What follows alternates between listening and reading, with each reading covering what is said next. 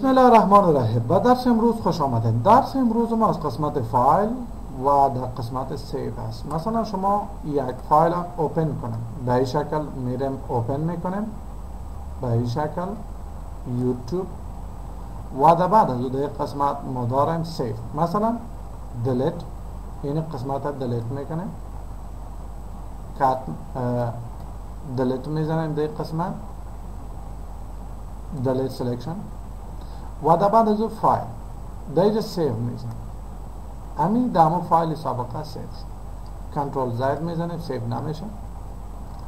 و در بعد از سیو است. مثلا شما این قسمت رو دیلیت کردیم، خب اصل فایل مکمل است، یعنی در اونجا اصل فایل تغییر نخوره، ولی در کاپی فایل شما میخواین تغییرات بدید. مثلا این قسمت من دیلیت میکنم، میرم در قسمت دیلیت، و در بعد از اون میخوایم سیو شوه به شکل یک کاپی.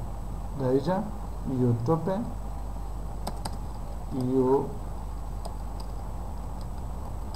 یوتیوب یک، و بعد از اون سیو.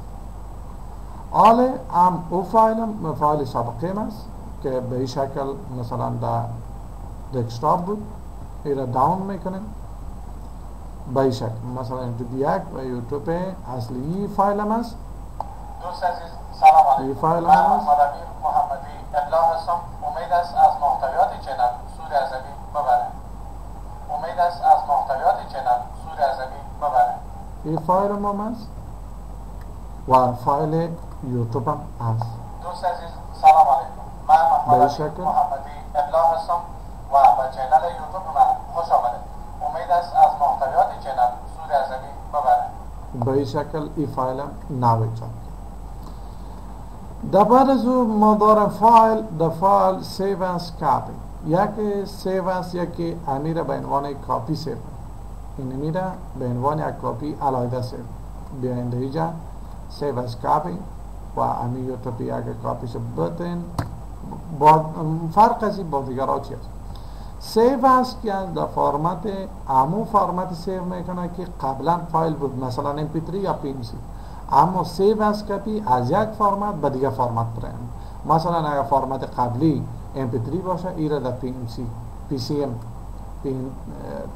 میکنه، و بعد از سیو از اینجا یک فرمت دیگه میگیریم لپتاپ، و بعد از به شکل سیو میشه. خب در بعد از در قسمت سیو سلیکشن، در مثلا از تمام فایل تنها این قسمت از سیو میگیریم، و در بعد از فایل میریم در اینجا سیو سلیکشن، در اینجا 4 5 6، و بعد از سیو میکنیم. تنها همون فایلی که ما سلیکت کردیم همون سیو شد. اینی همون فایلی که من محمدامیرمحمدی ابلاغ هستم. به این شکل تنها از اون سلیکشن ما سیو کرده میشه. در بعد از فایل داره در قسمت سیو آل، مثلا چند سیژن شما باز داره. یکی اینجا است، یکی میریم اوپن میکنیم، در اینجا یوتیوب میاریم، و یکی هم در اینجا اوپن، در اینجا 2 3 4 میاریم به این شکل. خب اینا رو مثلا من تغییرات میارم به این شکل، و ایرم میرم یک تغییرات میارم به این شکل، ایرم یک تغییرات میارم، و در بعد از ایرم میرم یک تغییرات میارم. حالا ما میخوایم که تمام از جا سیو شد. با سیو آل میزنم، تمامشان سیو میشه. و در بعد از اون ما در اینجا داریم بچ فایل کنورتر. بچه منم ایره کلوز میکنیم تمامشون به این شکل. yes to all، close all به این شکل، not to all. و بعد از این قسمت میرم میخوایم که همه فایل بچ منم فایل اوپن میکنیم. مثلا فایل اول از ویدیو اکسترکت میکنیم. اول یک فایل از ویدیو اکسترکت فرام ویدیو میگیریم، یک ساوند از ویدیو میگیریم به این شکل، و اینی ویدیو است. و بعد از این فایل از ویدیو گرفته شد به این شکل. به این شکل.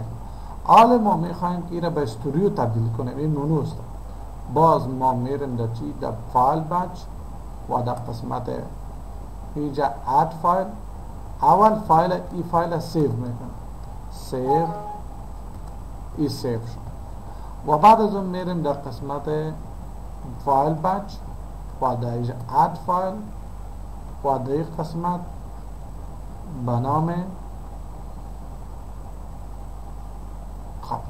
دمای داکومنت هستم. در داکومنت میرم در اینجا در قسمت all files کلوز. اول اینا سیو میکنیم. سیو از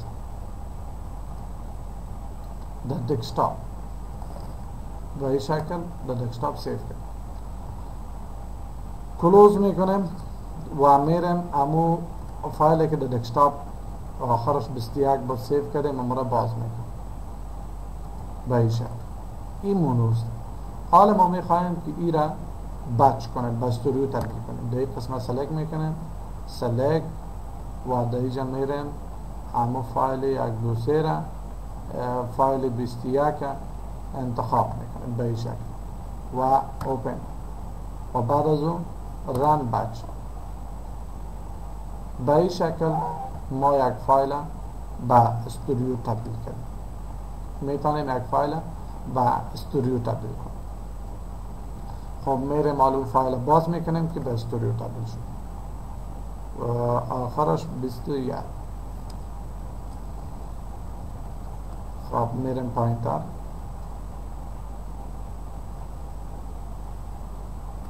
به این شکل. خب بچ فایل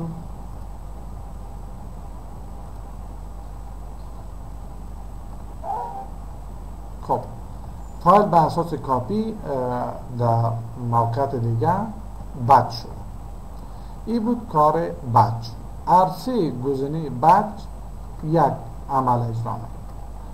اولیش فایل به یک نام علاوه بچ میکنه. دومیش امی تیپ فایل تبدیل میکنه. مثلا اگر 4400 باشه به 3000 و 32000 تبدیل میکنه. اگر منو باشه به استوریو باشه به منو تبدیل میکنه و دیجم رزولوشنش بر شما امکانات. و دومیش نیو فرمت به یک فرمت جدید. مثلا او PCM بود، شما میخواین به MP3 تبدیل. دیجا سلکت میکنه رن بچ به MP3 تبدیل میشه.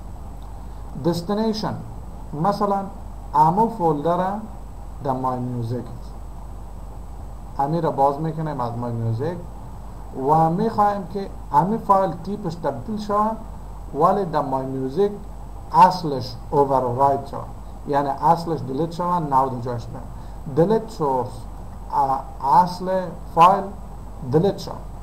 ریموو فرام سورس اصل فایل از سورس از منبعش ریموو شود. به این شکل شما باز رن بزنید این به این شکل بچ میشه. دیگیش ما داریم فلش ورچل فایل. اگر ما بخوایم که در قسمت همی فایل فلش چی کار میکنه؟ فلش ورتیکل فایل به چه معنا؟ مثلا ایره کلوز میکنه میشه در فایل میره و اوپن میکنه میشه در این قسمت مثلا یوتیوب باز میکنه. حالا ما میخوایم اگر شما ایره دیلیت کنین، کلوز کنین یا ادیت کنین در تیمپ کامپیوتر کدام کاپی از این گرفته نمیشه. ما میخوایم که از امی فایل در تیمپ کامپیوتر یا کاپی گرفته شد. پس ما کار از طریق فلش ورچل فایل میکنم و در این قسمت بعد از اون ما داریم free app space and team file. ما میخوایم که در تیم فایل در تیم فولدر کامپیوتر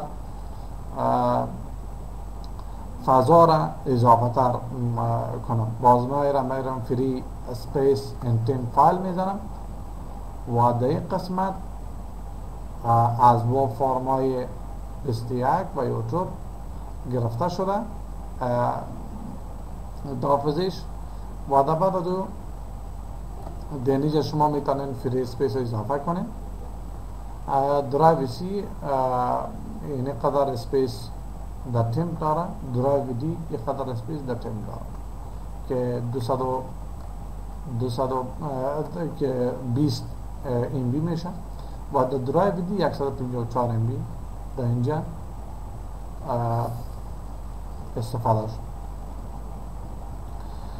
کلوز میکنه میشه به شکل چیزایی که در تی ام پی باز شده کلوز میشه به شکل و سیت نیو ریزرو اگر کلیک کنم یک ریزرو جدید ایجاد میشه.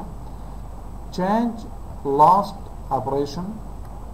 اپریشن آخرین اپریشن کنسل شود به این شکل ازش میتونم که استفاده کنم.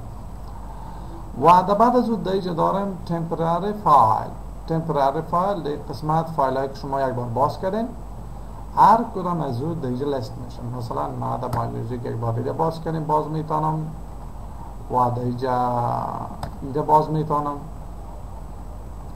این فایل هایی یک بار کار کردیم بالاش او را میتونیم دوباره باز کنیم و در بعد از اون ایده اگزیت از ادوب ادیشن خارج شده. توسط اگزیت ما میتونیم که از ادوب ادیشن خارج شد. و دوستان عزیز تشکر از شما که درس امروزه دنبال میکردین. تا درس بعد خداوند حافظ و ناصر.